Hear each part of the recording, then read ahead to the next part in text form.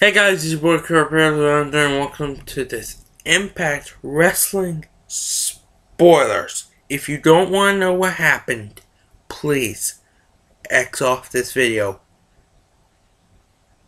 because these spoilers, I'm pretty sure, are official. These spoilers come from WrestlingEdge.com. The link will be in the description down below. Okay, so if you haven't left, then that obviously means you already know this, or you don't care. Here we go. The full spoilers are: Eric Young beat Jay Bradley. Mickey James came out and attacked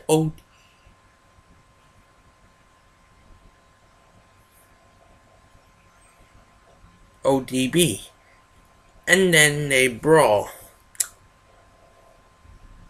Nux beat Chris Sabin via disqualification after Sabin was caught using the Ace and Ace signature hammer, even though it was Nux who brought it into the ring. The phenomenal AJ Styles wins the gauntlet match and ends up in the #1 position in the final Bound for Glory series ranking. Gunnar and James Storm came out, but Ace and Ace attacked them.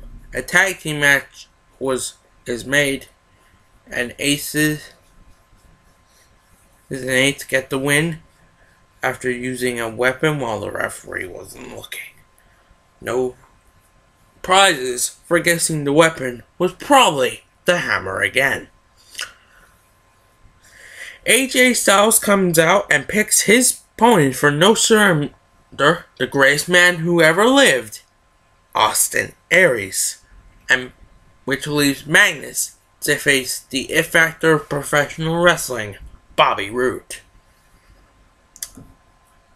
And then, in a non-title match, now this confused me. Sting vs. Bully Ray down here is a non-title match, but at the end of last week's Impact Wrestling show, Hulk Hogan said the match between Sting and Bully Ray would be for the World Heavyweight Championship. I don't know where this is after coming from. I'm very confused. At first, I didn't know how Sting was getting another title match, and because that was like the stipulation that he couldn't get another title match ever.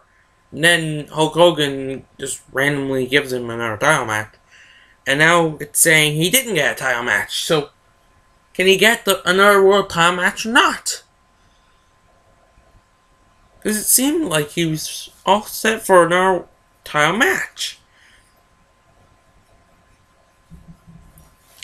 Anyway, Hulk Hogan made the match a no disqualification match, and he banned the Huntington Beach Bad Boy and the newest member of Ace and Ace, Tito Ortiz, from ringside. Why just Ortiz?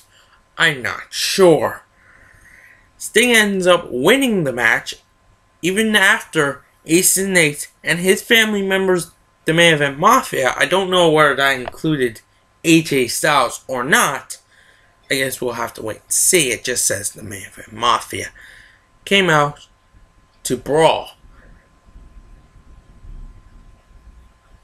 After the match, Bully and Mr. Anderson argue over what happened, and then Hulk Hogan announces that it will be that Bully Ray's world title defense at No Surrender will be against the asshole himself, Mr. Anderson.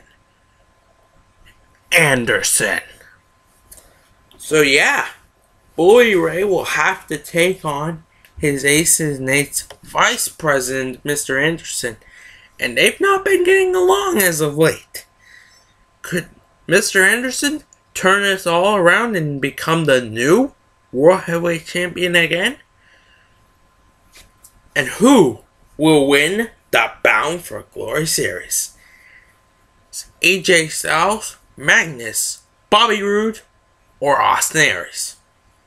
Leave in the comment section below what you think of the Impact Wrestling spoilers. If you didn't click off when I told you, I'm sorry. I warned you. Don't be mad, bro. Like, comment, and subscribe.